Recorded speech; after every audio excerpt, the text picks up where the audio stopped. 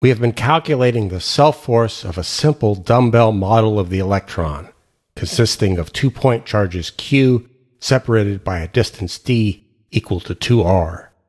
For uniform velocity, we found the self-force vanished as required by special relativity. For uniform acceleration, we found a self-force minus q squared over r times acceleration. If we let r go to 0, so our model shrinks to a single point charge, this force becomes infinite, and it would be impossible to accelerate our electron. This seems to imply that the electron is not a point charge, since electrons most definitely can be accelerated. We now continue our analysis of the self-force.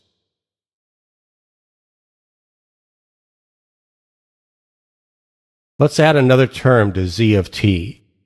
1 over 6 times a dot t cubed. The derivative of position is the velocity, at plus 1/2 a dot t squared. And the derivative of velocity is the acceleration, a plus a dot t, a linearly varying acceleration, with the parameter a dot giving the acceleration's rate of change. Our previous tau expressions are modified by the addition of a plus 1 over 6 a dot tau 1 cubed term in the first case and a minus 1 over 6 a dot tau 2 cubed term in the second case. And our electric field expressions have additional a dot tau 1 or 2 squared over 2 terms in the velocities.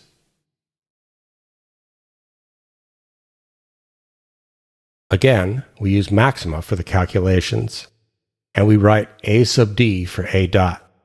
The Taylor series for the force expression to the zero power in d is our previous expression, minus 2aq squared over d, plus 4 over 3 a dot q squared.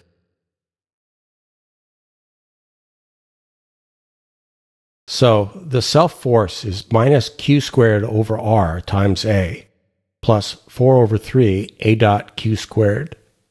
We still have 1 over r dependence in the acceleration term, but the a dot term is independent of r.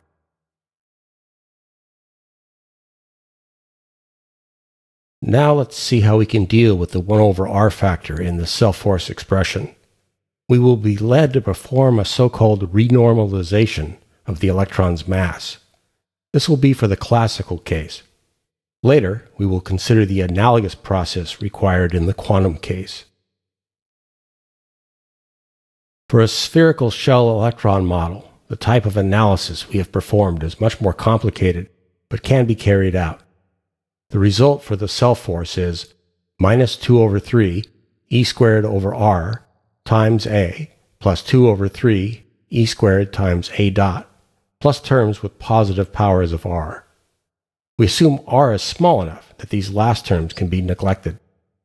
Here, minus e is the electron charge, and we are using units where the speed of light is 1. A is acceleration, and a dot is, quite appropriately, called jerk. Thinking of force equals mass times acceleration, a constant force results in a constant acceleration. A time-varying force results in a time-varying acceleration, an a dot term. To jerk something around is to push and pull it, to subject it to a time-varying force. When, around 1900, researchers such as Max Abraham and Hendrik Lorentz derived these results, it was very satisfying, because the jerk term precisely describes the phenomenon of radiation reaction, which is required if energy is to be conserved by a radiating charged body. Here's the electric field of a point charge rendered in false color, with black the weakest field strength up through blue, green, red, and with white the strongest. If we jerk the charge up and down, electromagnetic waves are created, which peel off and propagate to infinity.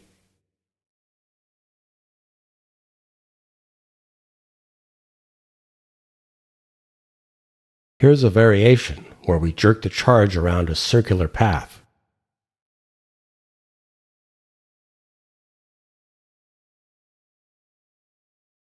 In any case, electromagnetic radiation carries energy away from the charge.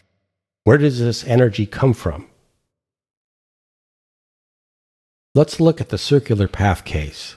If the circle has radius r, and the charge moves with angular velocity omega, the charge has xy coordinates, r cosine omega t and r sine omega t.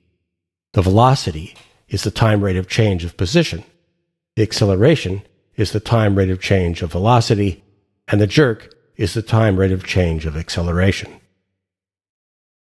Acceleration is minus omega squared times position and points from the charge toward the center of the circle. To keep the charge moving along the circle requires a force pointing in this direction. This can be produced by an opposite charge at the circle's center, as in the planetary or Rutherford model of the hydrogen atom.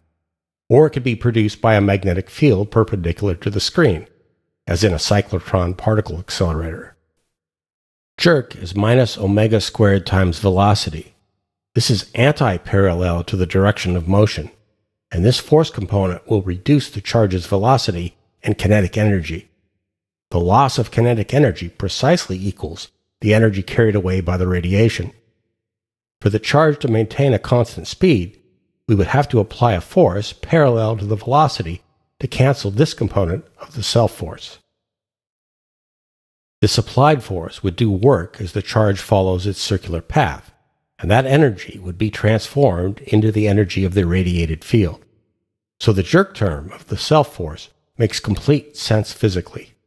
And notice that it does not depend on the radius r. In fact, it does not depend on the details of the charge distribution, uniform sphere, spherical shell, etc., only on the total charge.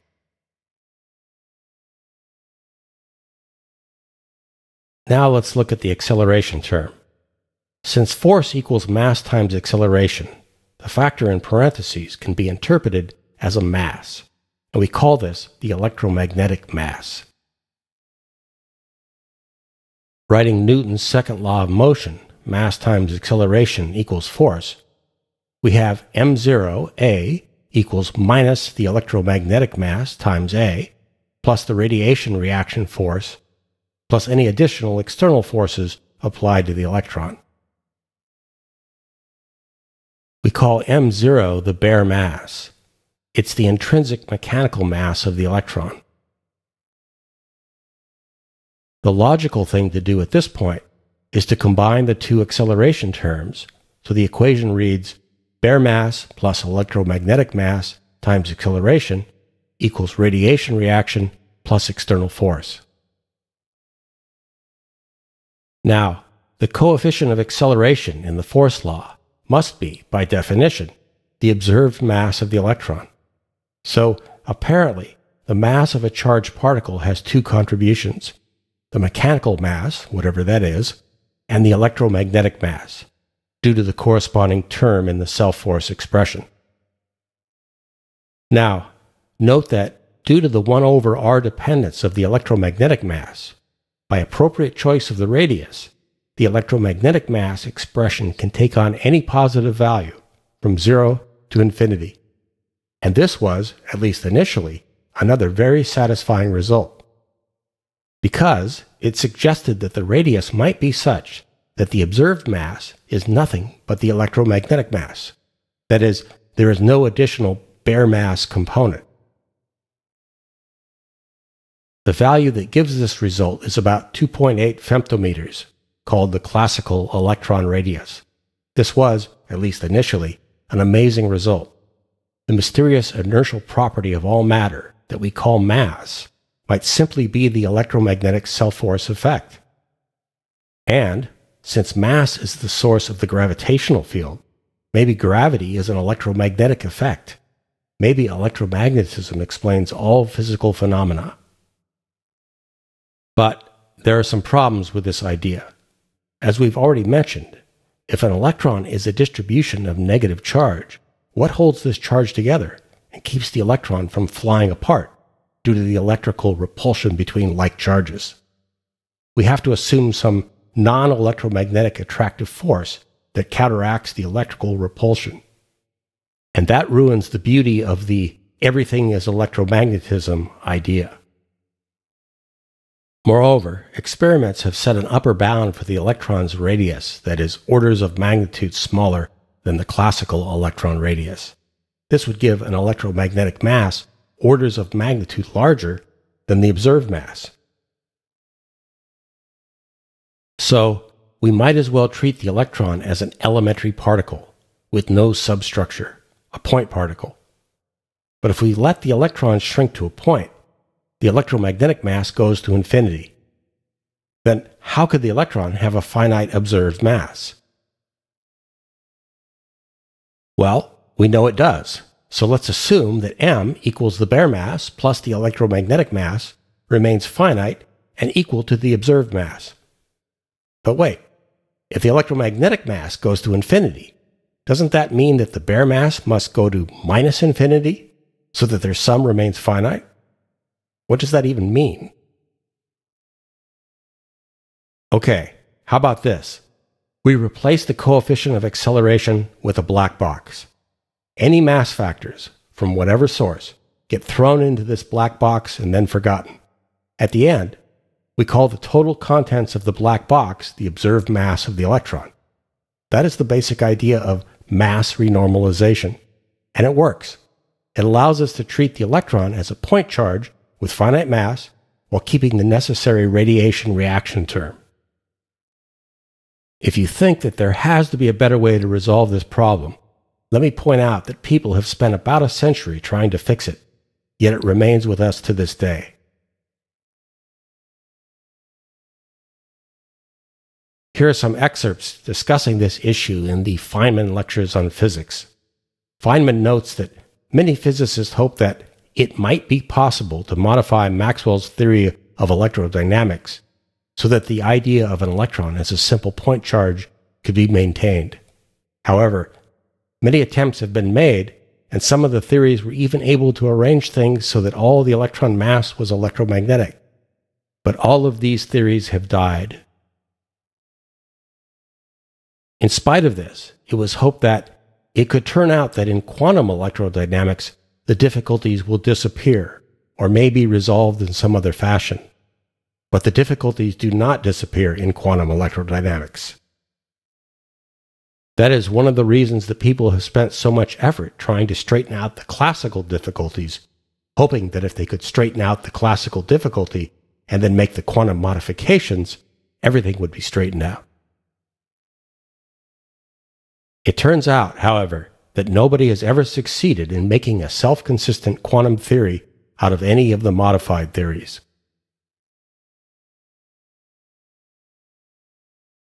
So, after more than 100 years, the electron radius and mass problem is still with us. If we want to make progress in quantum electrodynamics, it looks like we are going to have to accept the mass renormalization workaround and move onward.